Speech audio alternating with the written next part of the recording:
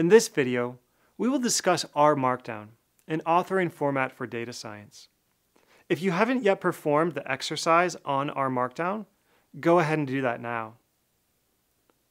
Otherwise, I'll take a moment and walk you through the introduction to R Markdown. Let's walk through this first R Markdown exercise together. This is an R Markdown file. It contains plain text interspersed with gray chunks of code. You can use the file to take notes and run code. For example, you can write your name on the line below. Let's try it. I'll write my name here. You can write code in code chunks that look like this. This chunk uses the code plot simple chromosome to plot a data set. To run the code, click the green play button at the corner of the top chunk. You can do that together. You can see that we load a library and then we plot something called simple chromosome. Nice job. The results of a code chunk will appear beneath the chunk. You can click the X above to make the results go away, but don't do that quite yet. You can open a new R Markdown file by going to File, New File, and then R Markdown, and then click OK. But let's not open a new file yet, just keep reading this one. Adding chunks. To add a new code chunk, press Command-Option-I or Control-Alt-I in Windows, or click the Insert button at the top of this document, and then select R. R Markdown will add a new empty code chunk at your cursor's location. Try inserting a code chunk below.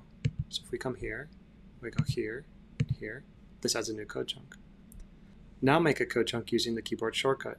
Trust me, it's worth learning the shortcuts.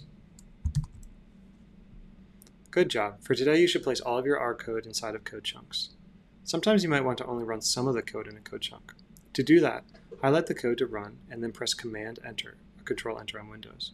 If you do not highlight any code, R will try to run the line of code that your cursor's on. Try it below by running mean 1 through 5, but not the line below it. So if we do that, we should go like this, and that runs that. So I hit Command-Enter here, I can highlight it and hit Command-Enter also. But we don't want to run this line. You can click the downward facing arrow to the left of the play button and run every code chunk above the current code chunk. This is useful if the code chunk uses some objects that you made in previous chunks. So for example, if we click the downward button here, you can see that this is going to run all code chunks above. We can click here, and sure enough, it runs everything that we get to this point. Did you notice the differently colored lines when reading the code chunk above? They are code comments, lines of text that R ignores when it runs the code. R will treat everything that appears after the number sign on the line as a code comment. As a result, if you run the code chunk above, nothing will happen. It's all comments, and that's fine, see? By the way, you only need to use code comments inside of code chunks. R knows not to try to run the text that you run outside of code chunks. I put this comment here to remind me to tell you about commenting your code. Was it successful? Did I remember that this comment was for? You can use comments in your code chunks to remind you what you did or why you did it. This comment is often useful for a future version of myself. So I'm reminding myself that I thought that this was a lame example. I'm also reminding myself that this is a better example, but R doesn't like Euler's formula here. Text formatting. Have you noticed the funny highlighting that appears in this document? R Markdown treats text surrounded by asterisks and double asterisks and backticks in special ways. It's R Markdown's way of saying that these words are in italics, also italics, bold, and code font. And italics, double italics, and slash are signals used by text editing format known as Markdown. R uses Markdown to turn your text RMD documents into polished reports. Let's give that a try. And don't worry, we're going to go more into this in another lecture, but it's important to get your first sense of R Markdown at this point in time. When you click the Knit button at the top of the R Markdown file like this one, R Markdown generates a polished copy of a report.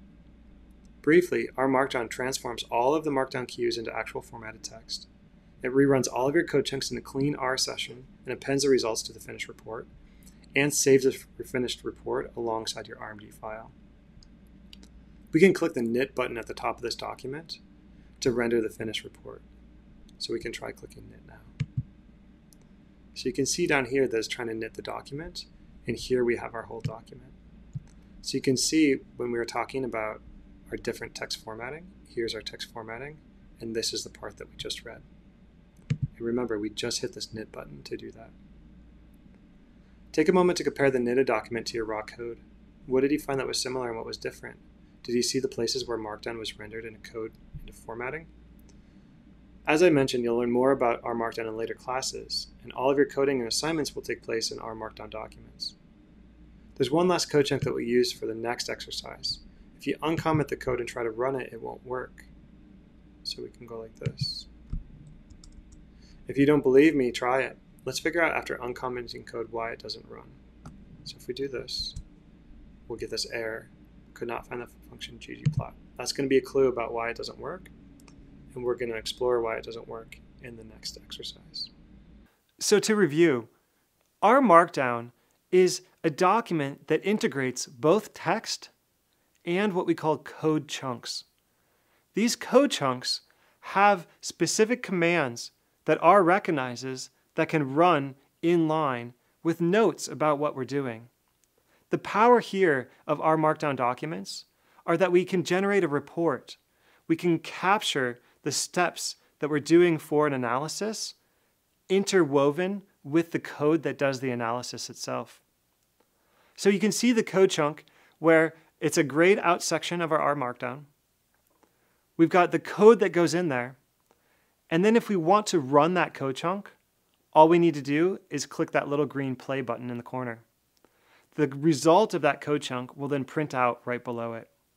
This is one of the most powerful parts of the R ecosystem, is having the ability to run both the code interwoven between the text about what exactly you did. The text, remember, is not for someone else. It's for the future version of you to remind yourself what you did when you were thinking about that analysis.